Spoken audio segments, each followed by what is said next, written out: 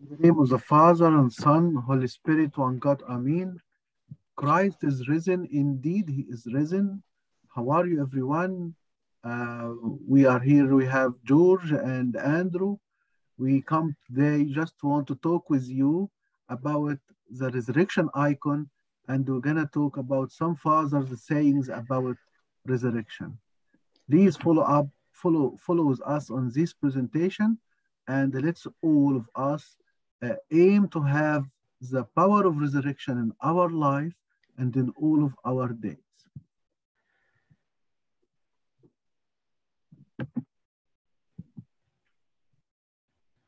Okay, thank you, Amir, for the introduction. So now we start with the resurrection, and we have this beautiful icon, Greek icon of the resurrection of Christ dragging Adam and Eve. So in the center, our Lord Jesus Christ standing is wearing a white robe, a symbol of purity, and radiating from the Lord the uncreated divine light. The sun of righteousness has shone, the darkness of sin has dissipated, and humanity has regained the beauty of the divine image on which it was created. The golden halo behind the head of Christ is a sign of his divinity. In the middle of it, there is a cross, and three letters are written on it, in the Greek language meaning one word, namely the being meaning I am. This is exactly what the angel confirmed to Joseph, the betrothal of the Virgin Mary, the Mother of God, by saying, "And he is called Jesus because he saves his people from their sins." As the Lord Jesus Christ said to the Jews, "Before Abraham was, I am, and when you have lifted the Son of Man, you will know that I am." With both hands, the Lord raises Adam and Eve from the tomb and raises them up. The beautiful thing here is that Adam is dressed exactly like Christ. It is the divine grace. Eve also wears a purple dress expressing the divine glory, which is surrounded by the Virgin Mary, and everyone is invited to wrap him in turn if he accepts Christ as Savior and God to him and keeping his commandments. It's nice because we can see our Lord Jesus Christ raising up Adam and Eve, which is He's raising up the human nature. Because those guys, Adam and Eve, these are the first father and mother of all humanity, and He is raising them up. And this is what happened in resurrection. He is raising up the human nature. And this will reflect on us. And that's what we're going to see during this presentation. Thank you, George. Okay, so continuing on from George, the icon also indicates that Christ is the master of the universe. And this is what the three colors behind him mean. So there's the light blue, which is representing the sky, the middle blue, which represents the earth, and the dark blue, which represents hell. And the background of the icon is painted gold, expressing the heavenly kingdom. The congregation around the Lord Jesus is made up of people from the Bible. So on his right, we see the last prophet from the Old Testament, which is St. John the Baptist, who is referred to here by his hand. And on his right side, we see King Solomon, the builder of the Temple of Jerusalem. And on his right, his father, King David, who from his offspring came Lord Jesus Christ. While on the left of the master, we see in sequence Abel, the shepherd, who was the first martyr in the Bible, who was killed treacherously and enviously. Next to him was the prophet Elijah and the prophet Moses, both of whom were spoken to by the Lord in the Old Testament, and they appeared with him in the Transfiguration in the New Testament. And that was before his crucifixion. That is before he went to Jerusalem to die and rise on the third day. And under the feet of Christ, we see the gates of hell are torn open, Satan is bound and defeated, and the locks and nails of death are scattered, indicating that the Lord blew up hell by entering it and trampled death by death, and we all became standing in the Lord Jesus. That's why we are happy that Christ is risen, and indeed He is risen, and He raised us with Him. We believe in this, and this will lead, or this is leading our life. That's why when we go to Abuna and do confession, and then we raise up because we are resurrected. So we come out from confession resurrected from our sin, as our Lord Jesus Christ raising up in, as you can see in this icon. And also the doxology we prayed in the liturgy. since the day of resurrection to all of the 50 days, we pray and we say the resurrection doxology. Look what we say. We say exactly what is in the icon. So the icon is explained in the doxology, and doxology is explaining what's in the icon. Then our mouths are filled with joy, and our tongues are rejoicing, for our Lord Jesus Christ has risen from the dead. He has abolished death by his might and made life shine upon us. Life shine upon us, the lights behind our Lord Jesus Christ. He is the one who has descended to the lower parts of the earth.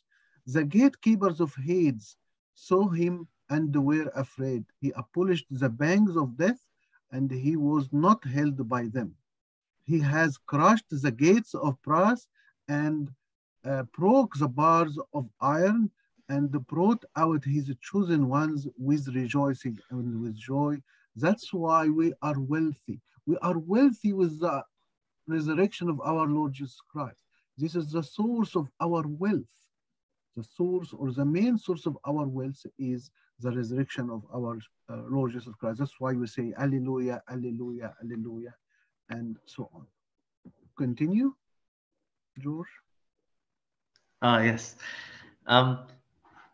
So there's two hymns here. The first one is in Greek.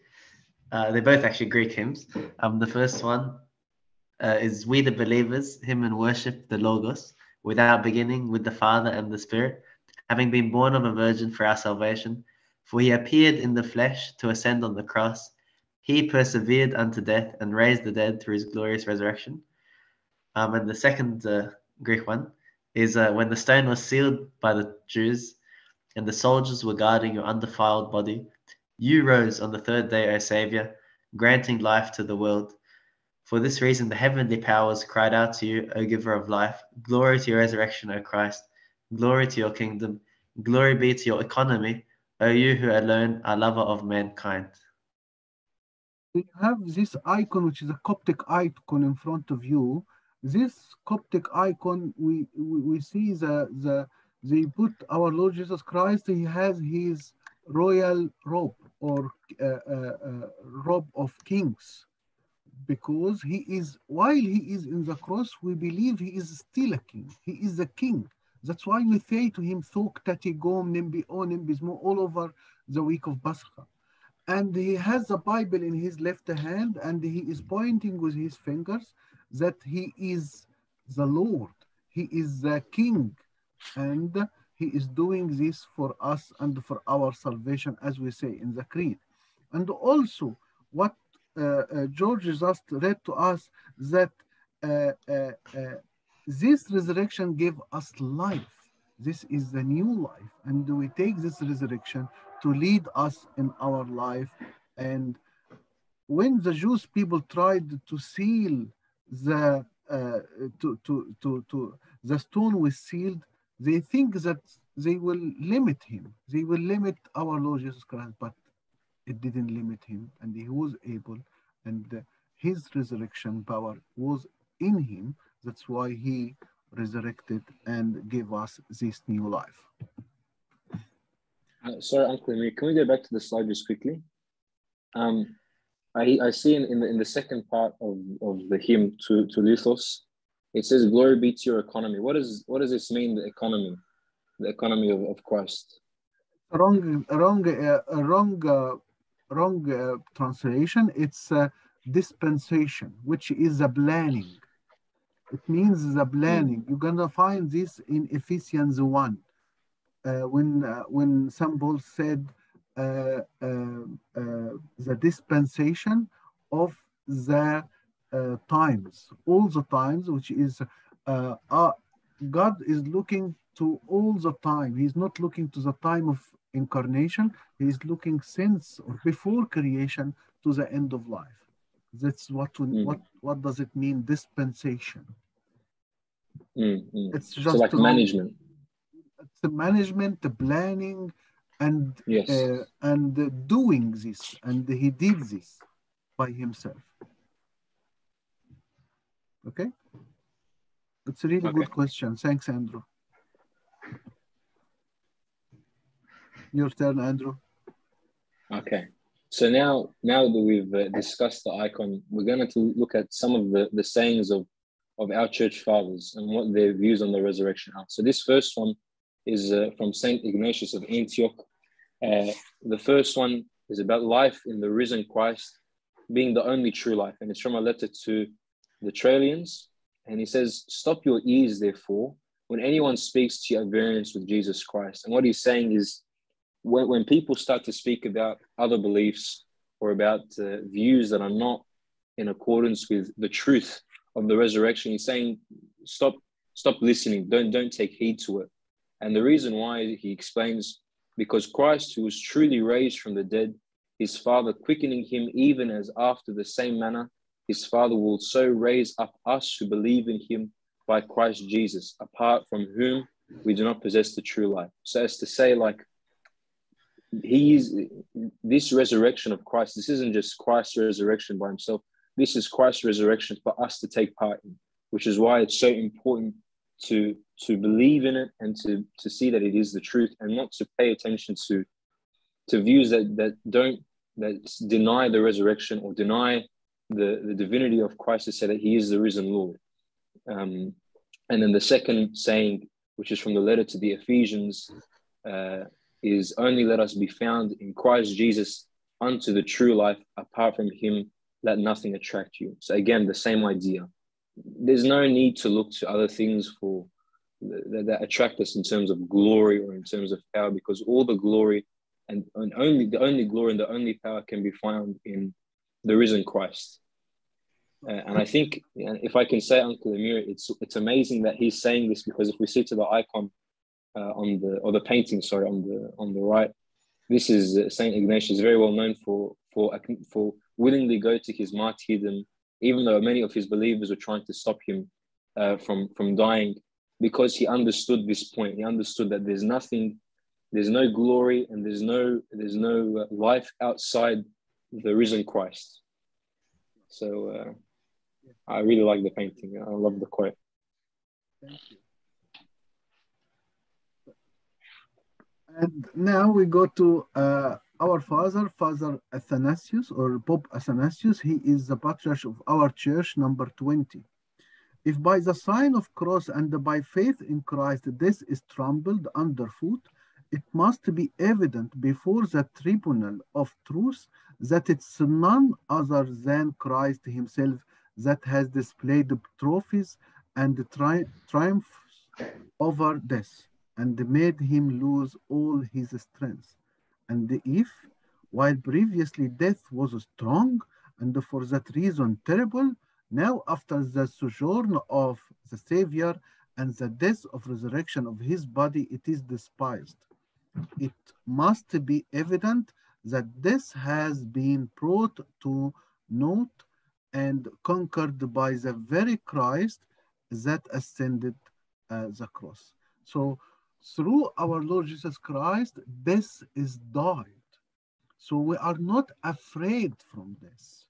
We are, as the churches say, we move from the earth to heaven because we believe in resurrection. And this was clear even when Jesus raised Lazarus. Please look to this icon. I really like this icon because in this icon, Jesus is so big compared to death, compared to our sin, compared to our faults. He is so big. Nothing can be compared with the true life and the true light we get from the resurrection. I will continue to another sayings. I leave this to everyone if you want to read it. George? Yeah, thank you, Amir. So we have another saying from St. Athanasius, from the homily on the Passion and Crucifixion of the Lord. And they came to a place called Golgotha, which means the place of a skull. He did not suffer in any other place, neither was he crucified except in the place of the skull. This is identified by Hebrew mentors as the place of Adam's grave. They affirm that he was buried there after the curse, If it is so, I am amazed at the significance of that spot. For the Lord, wishing to renew the first Adam, had to suffer on it so as to tear down Adam's sin and remove it from his whole race. Inasmuch as Adam has previously heard the words, "You are dust, and to dust you shall return." For this reason, the Lord was thrown into the place in order to visit Adam and tear down his curse. Instead of "You are dust, and to dust you shall return," he says to him, "Awake, O sleeper, and arise from the dead, and Christ shall give you light. And also arise and follow me, that you may no longer remain cast down on the ground, but ascend with me to heaven. For it was imperative that when the Savior should arise, Adam and all who came forth from Adam should be resurrected with him." And we see that on the icon to the right, similar to the first one that AK showed us. It's nice how when Saint Athanasius says, "You are dust, and from dust you came, and to dust you shall return." He kind of comparing this to our new resurrected status, which is, I think AK was telling us before, it's you are resurrection, you are life, and to life you shall return. This is our default state.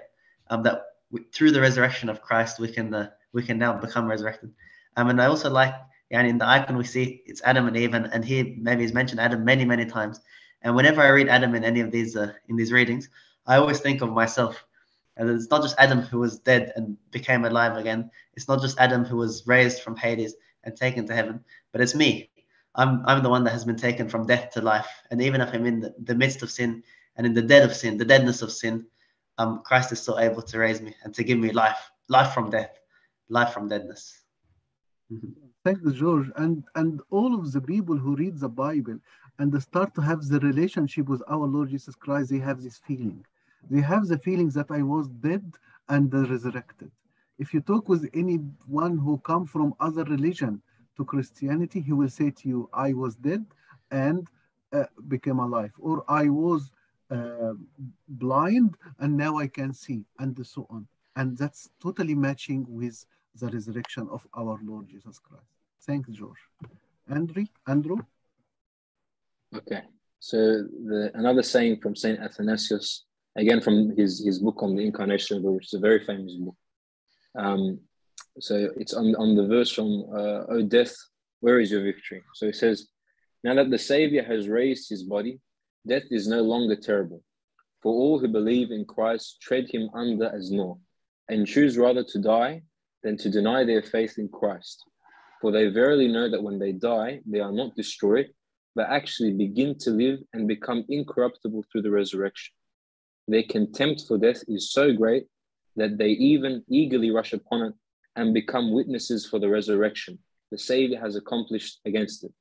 And so death having been conquered and exposed by the Savior on the cross and bound hand and foot, all they who are in Christ as they pass by trample on him, and witnessing to Christ scoff at death, jesting at him and saying, what has been written against him of old, O death, where is thy victory?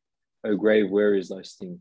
And I think, like Uncle Amir was saying before, there's no other religion that's able to scoff at death in this way. To have a song about death, to say, where's your victory now? Where is your sting?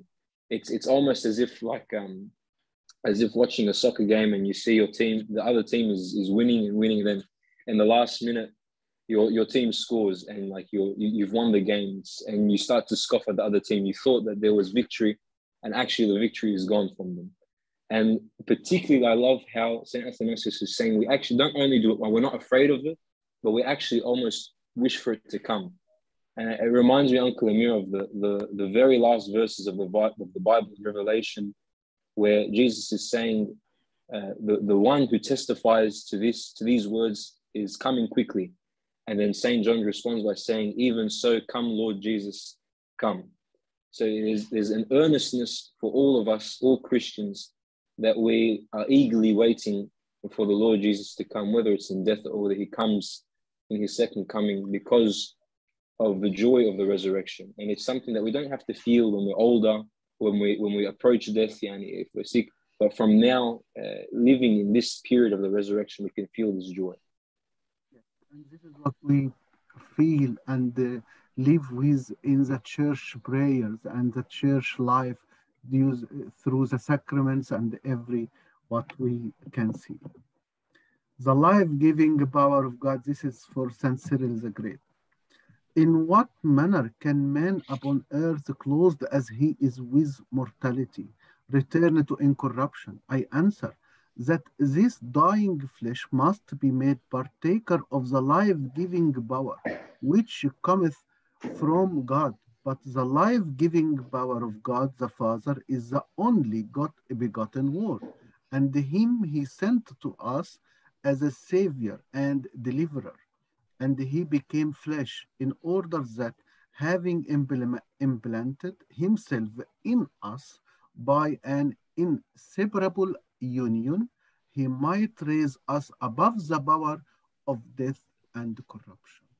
That's what we take in Holy Communion. That's why he is implanted on us, in me and in you, and in everyone comes to the Holy Communion. That's why we can't live without Holy Communion. We can't live without the sacrament, because through the sacrament we have our Lord Jesus Christ come to our souls and to our life, and they take us out with his love and with his resurrection. For he clothed himself in our flesh, that by raising his body from the dead, he might prepare a way henceforth by which the flesh which had been humbled unto death might return anew unto corruption. And Paul testifies, for as by man is death, which is talking about Adam, by man, our Lord Jesus Christ, is also the resurrection of the dead. The Word, therefore, by having united unto himself that flesh which was subject unto death, as being God and life, drove away from it corruption, and made it also to be the source of life. When therefore we eat the holy flesh of Christ, the Savior of us all, and drink his precious blood, we have life in us, being made as it were one with him, and abiding in him, and possessing him also in us. And how what we can say is that's very big grace. We have the Holy Communion, and we eat our Lord Jesus Christ, and we have him in us, and this leads us in our life and leads us in every day of our life. So Uncle Amir, I just wanted to, because we were discussing before we did this presentation, just to think, because a lot of us, when we have communion, sometimes we fall into sin after, or there's and for some of us, we may begin to doubt. We might think, well, how can this be the true body and the powerful resurrected body of Christ that Saint Cyril is claiming it to be, if I go and fall into sin after? And Saint Cyril is not saying, this is what Uncle Amir we were discussing before, he's not saying that that's it, we're going to live a perfect life that's without struggle and without suffering. And it's perfectly represented in the icon that Uncle Amir has put in this slide, where yes, Christ is holding up Adam and he's raising him up, but he's also holding the cross as well. And I think that the power of the icon and the message that it's saying is, when I fall into sin, even after communion or after having the baptism, this is my weakness, but I no longer have the bondage of sin over me. I'm no longer a slave to it. I have the power now, part of the resurrected power, to get up again. Christ will pick me up again. So even though I fall, Christ will pick me up again. And we were saying before, it reminds me of the verse from a passage from Hebrews chapter 12, where the writer of Hebrews is saying, let us let go of the sin that so easily ensnares us and look unto Jesus, who is the author and finisher of our faith. He's the one that started it. And definitely, because he's raised from the dead, he was the one that's going to finish it. And it's an opportunity, I think, Uncle Amir and George, when especially in this time of the church's calendar, that when we do the procession, with the cross during the liturgy, we're following Christ. We're following after the cross of Christ. We're following after his resurrected glory. Even if I fall, I get back up and I follow, because he's the finisher of my faith. I'm not the finisher of my faith. Christ is the one that wrote it, and Christ will be the one that finishes it. And it's always through this partaking of the communion. I just felt, because I always get tripped up on thinking this. Thank you so much, because it reminded me with this verse, and it's Hebrews 12:2. I can read it for you. Looking unto Jesus, the author and the finisher of our faith, who for the joy that was set before him endured the cross, despising the shame, and has sat down at the right hand of the throne of God. For consider him who endured such hostility from sinners against himself, uh, lest you become weary and discouraged in your souls. And verse 4 is really important. You have not yet resisted to bloodshed, striving against sin. So when we have our Lord Jesus Christ through the Holy Communion, it will lead us to resist against sin and the struggle against sin and stop the sin and lead us to grow in our knowledge and in our relationship with our Lord Jesus Christ. Thanks, Andrew. That's the verse Hebrews 12:2-4. George? Thank you, Andrew and AK. So now we're moving on to Saint Cyril, who wrote about on the incarnation of the only begotten God, about the Christ risen from the dead is the root of the new creation. And he says, when our Lord Jesus Christ tasted death for the sake of us all, and even arose on the third day, he thus became the first fruits of those who have fallen asleep, and a root to those who are created anew by him for life, as a beginning of a new human nature, which has shed off corruption. That's from on Isaiah, chapter 26.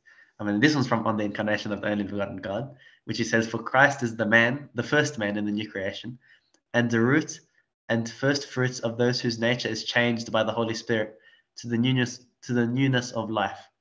Henceforth he conveys to the whole human race, by means of communion with him and by grace, the incorruptibility of his body and the unchangeableness of his divinity. It's a big word. When Paul the divine knew this, he wrote, saying, just as we have borne the image of the man of dust, we shall also bear the image of the man of heaven. From 1 Corinthians. And I like this, as the Andrew and AK were saying previously, that now we have new nature, and we don't have to be shackled by the bondage of sin and of death. And Christ can give us victory over sin, and we don't just have to struggle against sin, but we can actually have victory over sin, and in this new nature that we have for ourselves, which is not corruptible, and incorruptibility. And I'm sure Amir can explain to us the icon on the right. This icon here, we have Jesus is the root or the core of the tree. And we have around him is the disciples and the apostles. And then the church, and then comes even to our age now. And that's why we have one root and a new root. And as George said, the first man, or the new creation, comes from the first man, our Lord Jesus Christ. And this is the sayings from Saint Cyril. Thanks, Andrew, and thanks, George. We are happy because of the resurrection of our Lord Jesus Christ. We are wealthy because of the resurrection of our Lord Jesus Christ, because this resurrection leads our life and give us new life and a new view to life. And through this, we live a nice and growing spiritual life. Glory to be God in his church and his word, apostles, martyrs, saints, forever and ever. Amen. In the name of the Father. Thanks, George. Thanks, AK. Thanks. Thanks.